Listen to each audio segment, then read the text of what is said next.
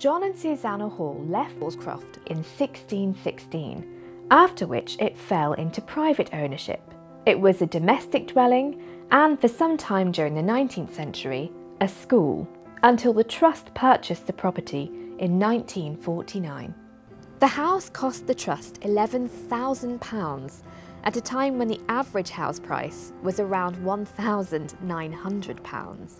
The primary aim of the trustees was to restore Croft back to its 17th century self. The Trust's director insisted that traditional tools, materials and methods were to be used during the restoration. But saving Croft was no easy task. The inside of the house still had Victorian fittings, with many of the Jacobean timber-framed walls plastered and painted over. Damp had rotted through the parlour floorboards, and later improvements, such as the bay windows, had weakened the overall architectural structure. Croft was opened to the public in April 1951, which coincided with the Festival of Britain.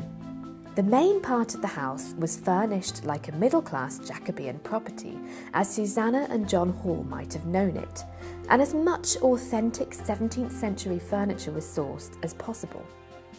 In spite of some delays, Croft was a huge success, attracting 33,000 visitors in the first year of its opening.